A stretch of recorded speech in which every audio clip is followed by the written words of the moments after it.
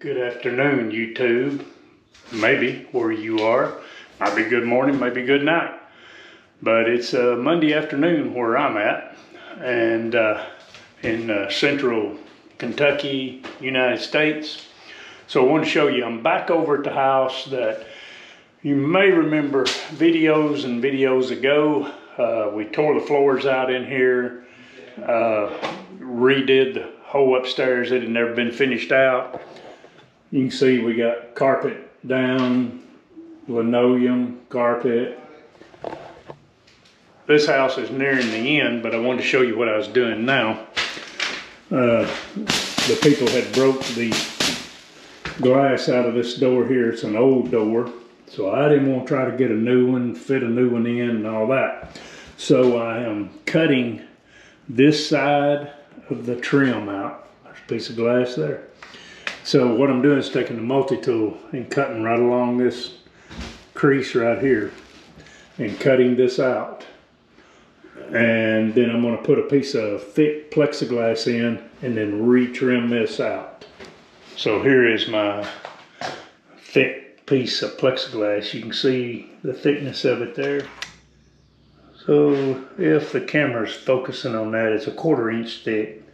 That's what it is. Polycarbonate sheet. Of course, all this will peel off. It'll be real clear.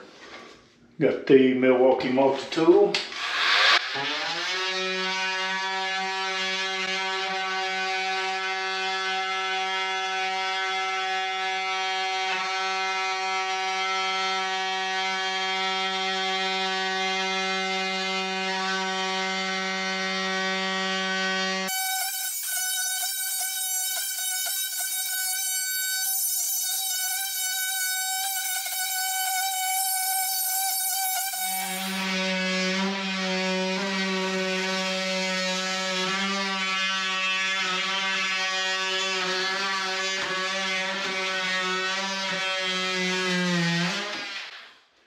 And actually, you've probably heard me talk about a guy named Bobby Oberhausen. He does a lot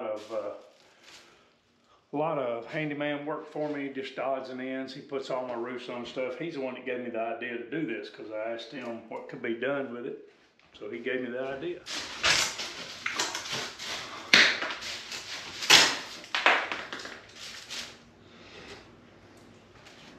So it's coming out real good.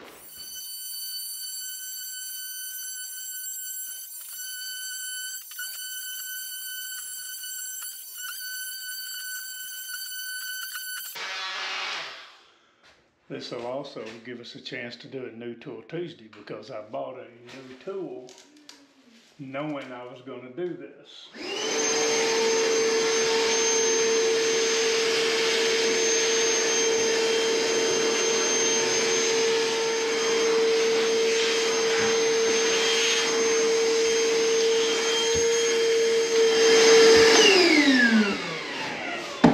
Not the new tool.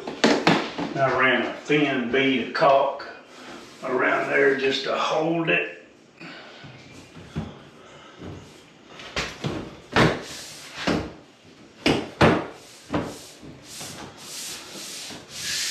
Just to kind of hold it in. I didn't want to put real glass in here.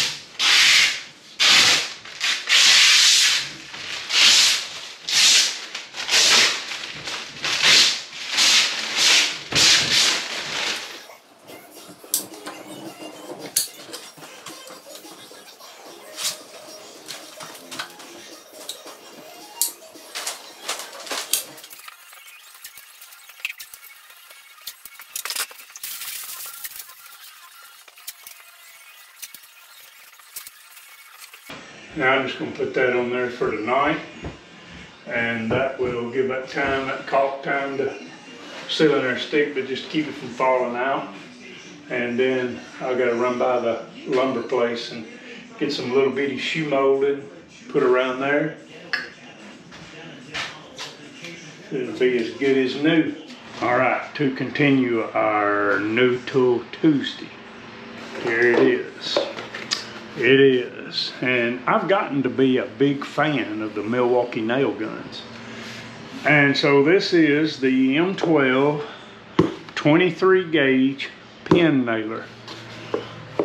Ooh. So I bought it for the application which we're getting ready to look at. LED light, magazine reload indicator, tool-free drive depth adjustment, consistent clean pinhole nails, pin nail holes. Just to see, nitrogen air spring mechanism, double action trigger, battery fuel gauge. So anyway, that's it right there. So we're gonna try it out here in just a minute. There's the little release button. It's got a little red indicator. When you get down in there, you need to start hunting some nails. So it looks like it's got a little safety right here that you got to pull down and then fire the trigger. There's no on and off. There's the indicator right there for the battery. There's no on and off switch like on a lot of the M18 stuff. They got on and off where you change it and so on. Not on the M12. I don't think the stapler even has the on and off. There's your LED. There's a little soft tip on it. Very compact. I picked up only nails I could find with porta cables. So I got some 1-inchers, 1 1/4, 3 1/4. First time I've ever seen this. They're headless, which I knew they were. So I guess, well, they've got, I guess, this pointing like this, showing that that goes down. So we'll open that up. And they fit down behind this little metal groove that holds them. So I've got the arrows pointed down like it said. Let's go try this now on what kind of applications I bought this for. So here's your, right here for your depth. I'm not gonna fool with it. That's right there, right below the surface. That's where you set your depth right there, up and down. It's got an arrow, shows you which way to turn it. There's another tip, the light. It's got a little pocket hook if you want to hook it on your pocket. So here's the kind of application, and I'll show you doing this in a minute, but this is just a flat piece of a little trim. I've had to rip it just a little bit for my thickness. This is where at the first of the video you saw me putting this plexiglass in. So we're gonna fit that in like so. And I've ripped it down. I'm gonna push on it.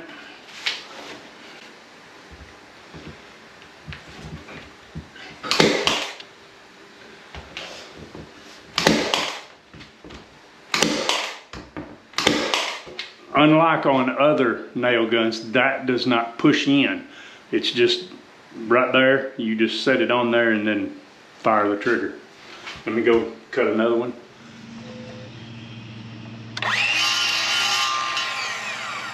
Man, I'm just barely having to take, you can see how thin that is right there, just barely taking some off.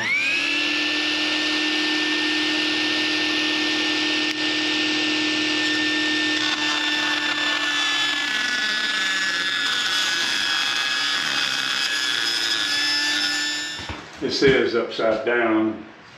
I'm gonna dab just a smidget of glue on here, because those nails are headless. I'm just putting a thin run down through there so it don't squirt out.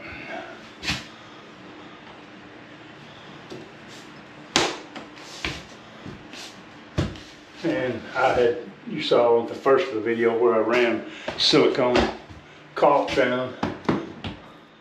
You will see me here fumbling with the trigger. That trigger is, it's hard for me to maneuver.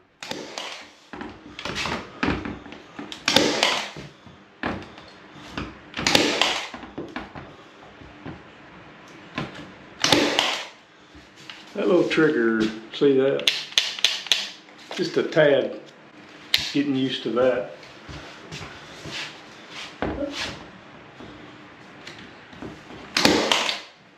It's a little awkward.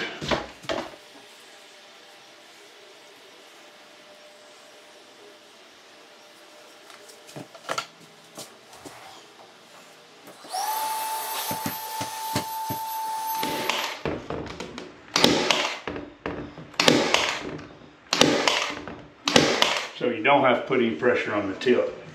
It'll just fire. Hey Jeff, I was gonna show you right here. You're getting ready to paint this. You can take these off, take this off, and then take the caulk and just go right around like that. Okay. Caulk that in, just smooth it up real good. And I'll put a new door handle on it with a lock. Okay.